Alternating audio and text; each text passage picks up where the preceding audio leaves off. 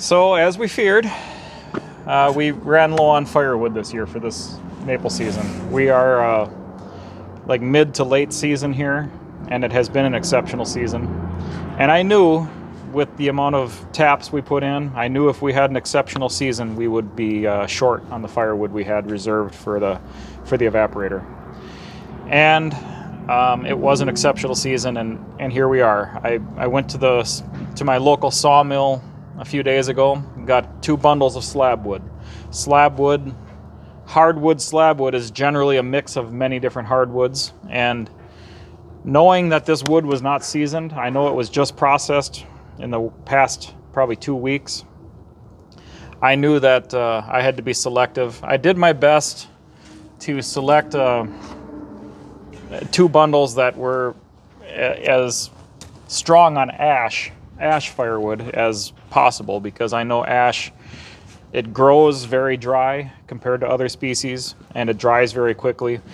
And in this unique time that we live in, a lot of the ash is dead already. So what I want to show, first of all, the reason I want to show this is when someone's struggling with performance on their evaporator, like nearly 100% of the time, we can narrow it down to their firewood, to the quality of their firewood. Green firewood doesn't burn. It doesn't burn in your wood stove. It doesn't burn in your evaporator. So what's interesting, as I go through this bundle of slabs, there's many different species. I see yellow birch. I see ash. I'm sorry, I see beech. I see, here's some maple. There's some ash up there. There's some more beech.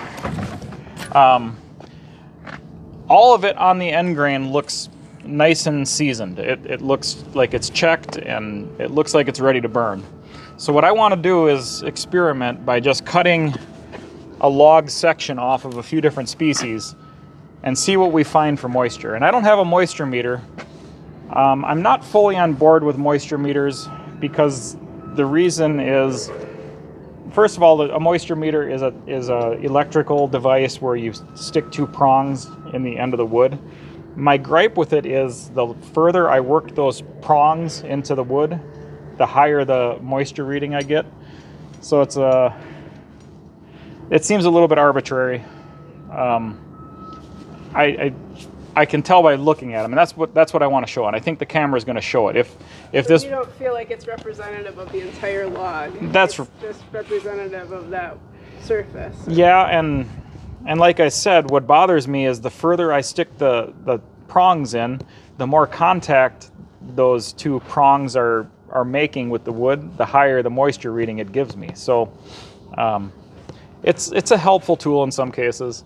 You know, and another thing, like, I don't always remember when I'm talking to people that not everyone has extensive experience with firewood. I grew up in a wood-heated house. We didn't have we had a gas furnace, but it just didn't run. My dad always kept ahead of the firewood supply. I grew up burning firewood. When I built my first house, it just came natural to me that I was going to heat it with firewood. It's just what we do.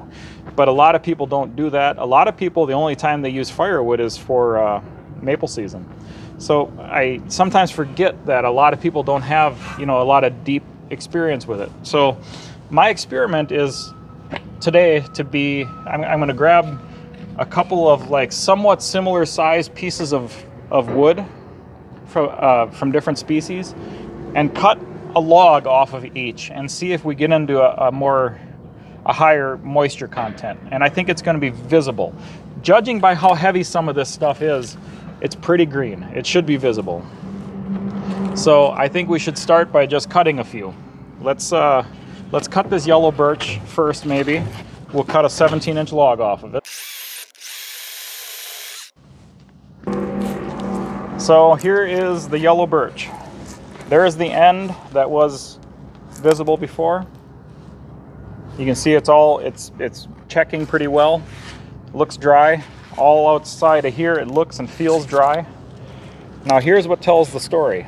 So if we look at this right here, this is yellow birch, this is dry, and this is moisture.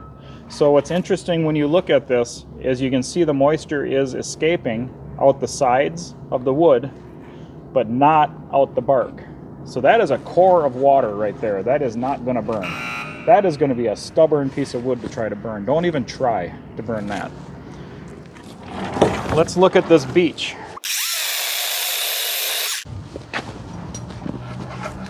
So here, this piece of beech, for whatever reason, whether the logs sat longer or beech lets the moisture escape quicker, this appears to be pretty dry. You can see it's got a thorough color all the way through, just like its raw end was all checked. The inside, not checked, but apparently very dry.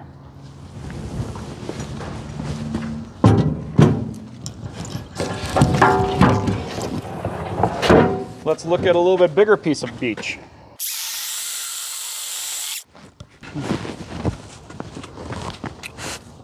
Perfect.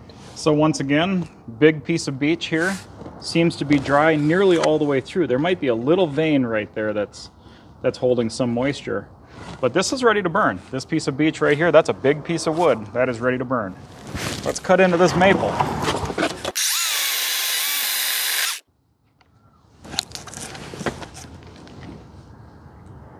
Yeah, it's wet. This is a spot that's going to be hard to see, but you can see there's a thin rim of dry wood, but most of it's wet. And here's some even partially rotten, punky wood, but that's moisture. This maple will not burn. Since we know that this maple here was moist on the small side, and I see it's got some pretty dozy material there, let's just try a different piece of maple. So here, taking a look at a completely different maple log, the raw end looks dry and checked.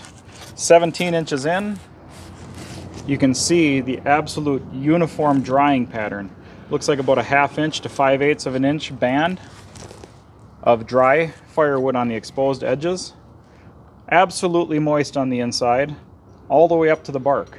This is a good visual of how bark disallows evaporation in your firewood. Now let's take a look at this ash. Very big log.